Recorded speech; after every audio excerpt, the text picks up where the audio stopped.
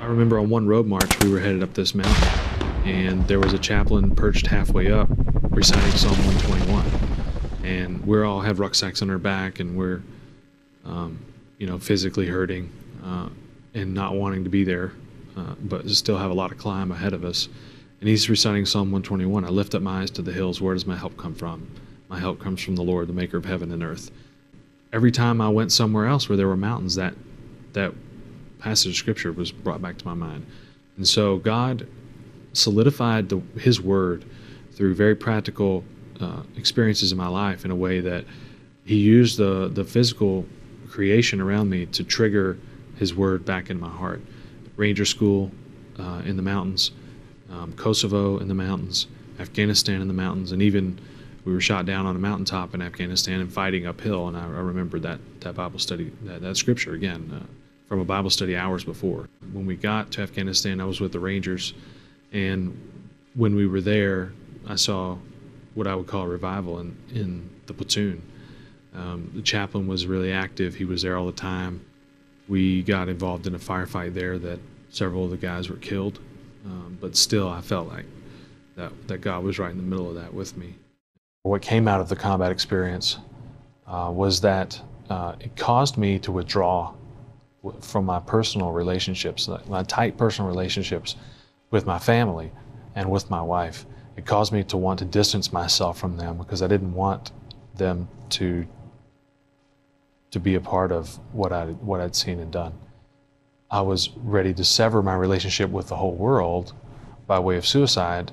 More than one point in time, I sat alone with a pistol that my Rangers had given to me as a gift. But I held that pistol alone, thinking about using it on myself. And it was only thinking about what I would leave behind as a legacy, as a father and a husband, and knowing that I would make my wife and my son's lives much worse. Then I began to resort to just dreaming and fantasizing about death because it gave me comfort. And that's a completely morbid perspective, unhealthy and sinful, but that's where I was. And so the VA gave me a lot of education about what PTSD was, what the symptoms were. I still had individual treatment. It was really good for me to understand from a mental perspective what I was going through and how to recognize signs and how to defeat some of the symptoms, or at least cope with some of the symptoms. But for me as a Christian, there were still some things missing. I reached a point in my marriage that, in my life, that it was either to walk down that road or to make a change.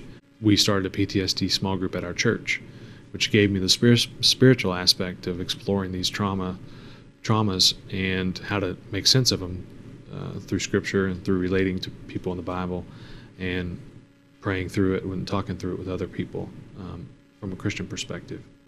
You look back on 10 years of marriage now, and we've got 3 kids and another one on the way, and she's just been tremendous throughout. And the Word of God has come alive for me every day with even greater importance every day with new examples, and given me also a path to recovery as well.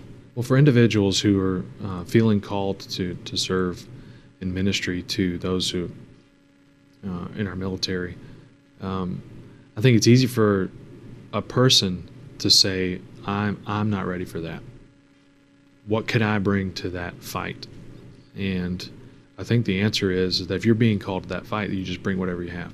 That to look what's in your hands, and look what's in your basket of tools, and use them however you're being led.